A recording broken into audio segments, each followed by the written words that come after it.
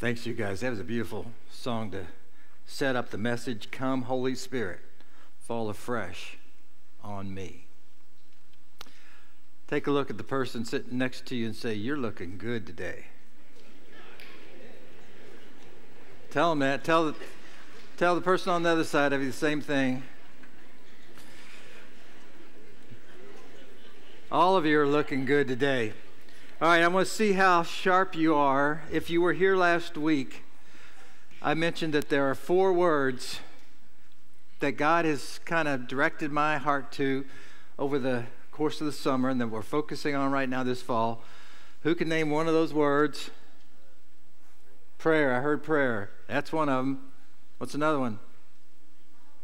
Power. That's another one. Fruitfulness. You're cheating. She took notes. She's on her phone. By the way, the notes are on your Grace Church app there. All right, we've got prayer, power, fruitfulness, worship. There you go. Those 4. And they all tie together. They're not just random 4 words. As we worship, as we pray, God is able to flow His power into our lives and through our lives, and that results in bearing fruit. The fruit we're talking about is twofold. It's the fruit of how we live our own lives so that we live our lives more in a reflection of the character of Christ. We become more Christ-like. I'm not there yet, but Paul says that's the goal, to strive towards maturity in Christ. So, and what that means is that we show the same qualities, the fruit of the Spirit that's described in the New Testament. The fruit of the Spirit is not a singular fruit, but it's got several different attributes: love, joy, peace, patience, kindness, goodness, gentleness, and self-control. When we are showing more and more of that in our lives, we're bearing fruit. But there's the other way to bear fruit, like Aaron was talking about just a moment ago, where we share with other people who have not yet come into this experience of knowing Christ. We share that reality in a way that God uses then to touch their heart with His Holy Spirit and bring them to faith. And when they step into that life, that's a new child of God. That's bearing fruit. So we want that kind of fruitfulness here in Grace Church through your witness, through your sharing, through living your lives in a manner that is worthy of the gospel of Christ.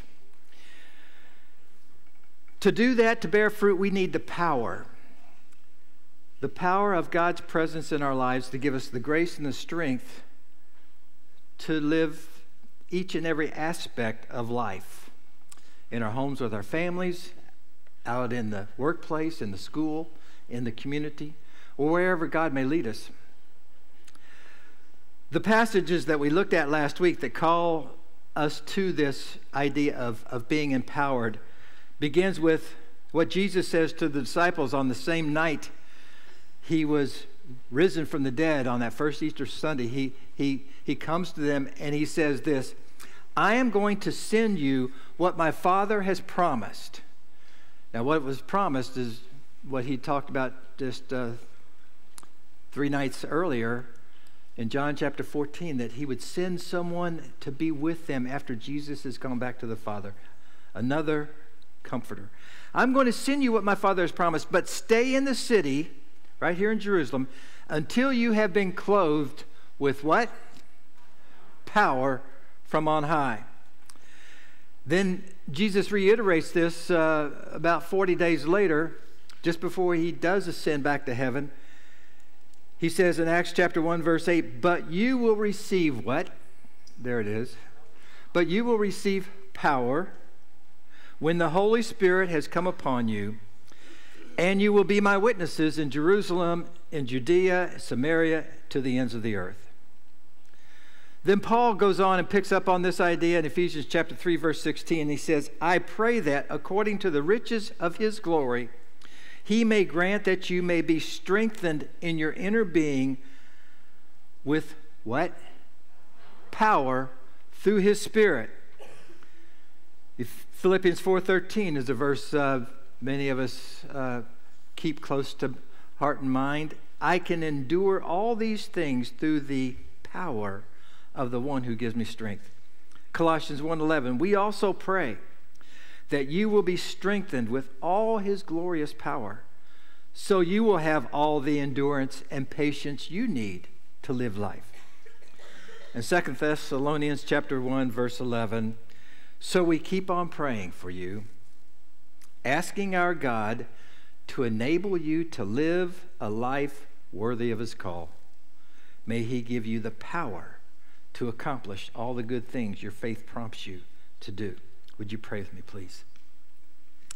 God, as we look at the source of our power today, may you open up our minds to recognize the truth, the message that you have for us. May you open up our hearts to embrace it and open up our wills to do it. In Christ's name we pray. Amen. We don't have time this morning, but I want to remind you, as a part of our prayer, we've done our worship here together. I want you to take the blue prayer guide that's in your bulletin. Don't put that in the recycle bin with the rest of the papers, but take this home, keep it handy, read it, let it speak to you, and let it guide your prayers for the church, for yourself. The one side has a prayer that suggests how we can pray for the church and one another. The other side has topics to look at. So use that. That's part of our emphasis on prayer. I'll have Grace mention something else at the end of the service about a Wednesday night opportunity for you to come together to pray. We're going to be emphasizing prayer. We're going to be doing worship so that we can have the power. Now, the reason we need the power is because each and every one of us is deployed on a mission. We are called into Christ's service as followers, as disciples, as believers. And we are deployed on a mission, just as a military regiment is assigned to be at a certain place to do a certain mission in their service. You are deployed to be Christ's person, to be Christ's disciple, to be Christ's woman or Christ's man, to be Christ's boy or Christ's girl, where you are right now, in your community, in your family, in your career, in your school, or wherever God may send you. That's where you are deployed to live out your life as a faithful witness to Christ. And to do that, we need God's power to do God's mission for our life. Now, as we look at the life of Jesus, it's a model for us. And Jesus was here in this world on a mission. Now, certainly, he had a unique, truly unique mission, a mission that only he could do, and that is to go to the cross for us. But in the process, he also had the mission of showing us how a born-again person lives, how a follower of Christ lives his life. Now, from the very beginning, when it was first announced to Jesus, who would be Jesus' mother, Mary, it was announced to her that the Holy Spirit will come upon you and overshadow you, and you will conceive. So from the very beginning, Jesus' life is Spirit-empowered. All through his childhood, through the years that prepared him to embark on his ministry. And then when he was baptized and he began to go and preach, before he did that, he went into the wilderness area to be alone, to wrestle with how to go about fulfilling the calling, the mission that God the Father had for him. And when he came back from that experience of 40 days alone in the wilderness, battling the temptations that Satan came to him with, it says in Luke chapter 4, verse 14, then Jesus, filled with the power of the Spirit, returned to Galilee, And a report about him spread through all the surrounding country because he began to preach in astonishing ways, and he began to do amazing things. Later on in that chapter, Luke chapter 4, verse 36, it says, all the people were amazed, and they said to each other, what words these are! With authority and power, he gives orders to impure spirits, and they come out. The next chapter, Luke chapter 5, verse 17, it says, one day Jesus was teaching, and Pharisees and teachers of the law were sitting there. They had come from every village of Galilee and from Judea and from Jerusalem, and the power of the Lord was with Jesus to heal the sick. Now that phrase, the power of the Lord refers to God. That's another way of addressing God, the Father. The power of God was with Jesus to heal the sick. Luke chapter 11, verse 20, Jesus says this, but if I'm throwing out demons by the power of God, then God's kingdom has already arrived on the scene. It has overtaken you. So throughout here we see Jesus is empowered from the Father by the Spirit. Now, one of the things that we struggle to understand is if Jesus is a part of the Godhead, Father, Son, Holy Spirit, and he has come to earth, doesn't he already have that power within him to just do what he wants? But Paul seeks to explain this for us in Philippians chapter 2 when he says that when Jesus did come into the earth, part of the miracle of the incarnation is not that just that God, the creator of the world, has come in and become a part of his creation. That's like the author of a play, a musical, writing himself into the musical himself and becoming a part of that. But it says, Paul says, when Jesus did come into the world, he set aside his divine prerogatives and powers. In other words, Jesus came into the world to live life on our own terms. And because he did that, he can model for us what it means to live in the power of God the Father, in the power of the Holy Spirit. Because he made himself dependent on the same power. Does that make sense? And so Jesus says in Luke chapter 22, verse 29, and I confer royal power on you, just as my Father granted royal power to me.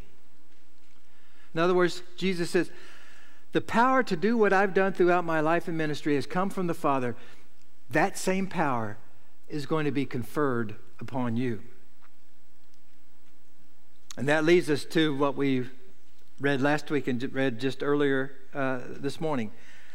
What Jesus told the disciples, I'm going to send you what my Father has promised, but stay in the city until you have been clothed with power from on high. You're going to need this power to do the work that you're going to be assigned to do.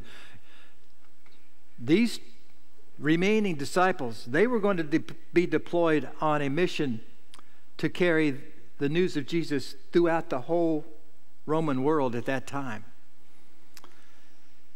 And tradition says that 10 of those 11 were martyred in the process of carrying out that mission. They had the power, the fortitude to do it because of the Spirit that was within them. I'm going to send you the power. Wait until you have it. And in Acts chapter 1, verse 8, but you will receive power when the Holy Spirit has come upon you. That leads us to the main point of the message. This is all you need to take home with you. The source of Jesus' power is the source of your power. God has promised. Jesus has delivered the promise. That power of his Spirit is available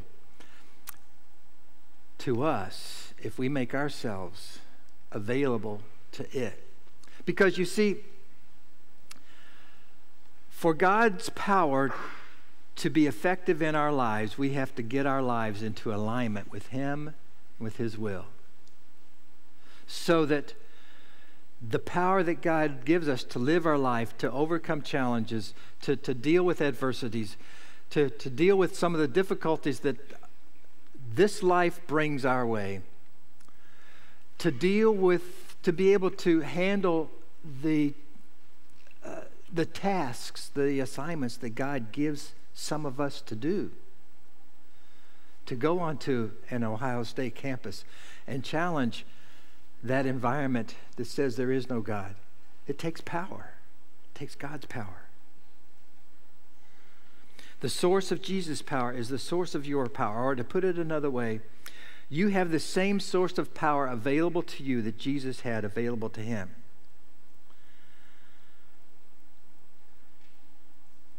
We mentioned last week how the New Testament talks about different aspects and dimensions of this power. We need the endurance power that Paul talks about. I can endure all things through the strength of the one who empowers me. That endurance to face up to difficult and testing experiences in life. Many of us have gone through them already. All of us will go through some of them at some point. That endurance power God gives us. There's also the power to comprehend, the ability to grasp with our minds things that are beyond human understanding, that surpass knowledge, the knowledge of God, who He is, His love for us, what He's done for humanity. That power to comprehend. We talked about the power to live, the power to just live our lives day in and day out without giving in to the temptations that come, without compromising what we know in our heart and what we believe about Christ. The power to live a life worthy of the name that we bear as Christian. And then the power to do. We reminded you of what Jesus said in John chapter 14 when He says, you've come to believe in me because you've seen the things that I've done. These works that I've done have convinced you that I come from the Father. But even greater works than these you will do, Jesus said. Say what? We can do that? When and where we need to, God will empower us to do what we need to do.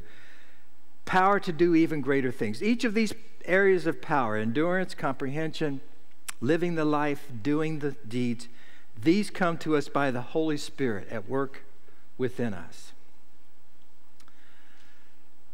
We began the year with the theme, just follow. Jesus invites all of us, come, follow me. And we spent a number of weeks through the winter and through the spring looking at what it means to follow Christ and different aspects of that life of being a Christ follower, a disciple.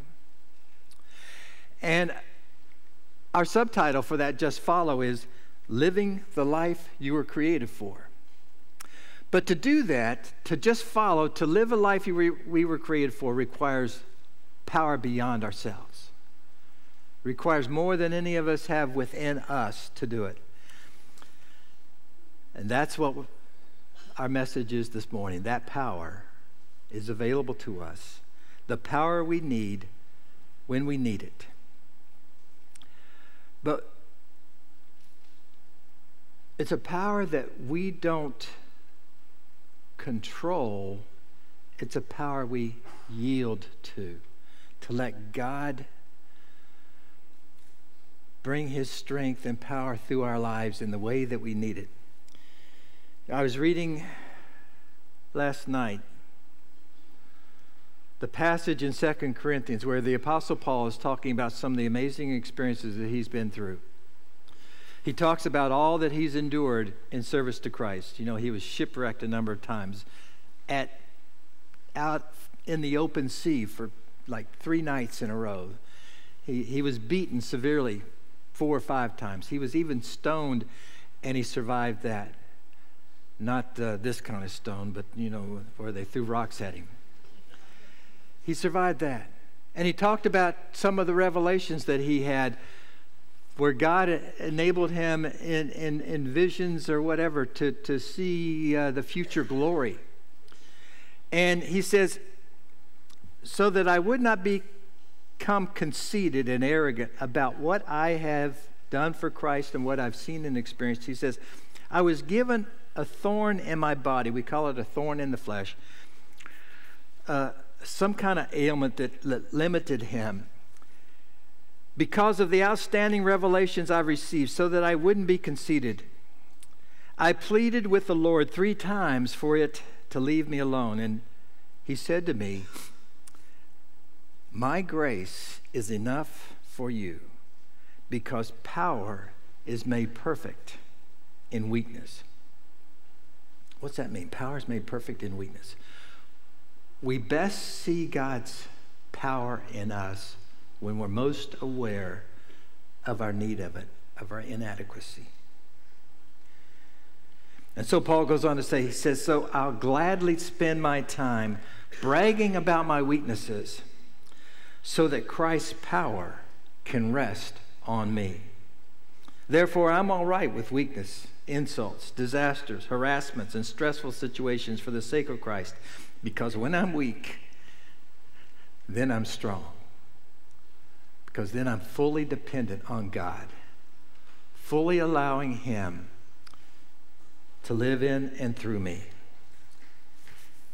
The power that God provides us is available to us as we seek it, as Jesus told the disciples, wait for it, and as we receive it and allow God to pour out His grace in our daily lives. I'd love to hear from you. If you could take the time sometime this week, shoot me an email or give me a phone call and just share with me how you have seen God's presence and His power at work in the various situations and circumstances of your life. Would you pray with me, please? God, thank you that you promise the power to live the life that you call us to, because what you call us to is it's beyond what any of us are able to accomplish.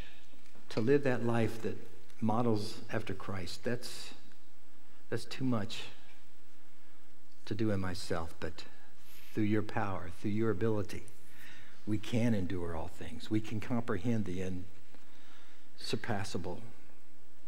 We can do the things you call us to. Thank you, Lord, for that promise of power. May we experience it in our lives this week as we worship, as we pray. In Christ's name, amen.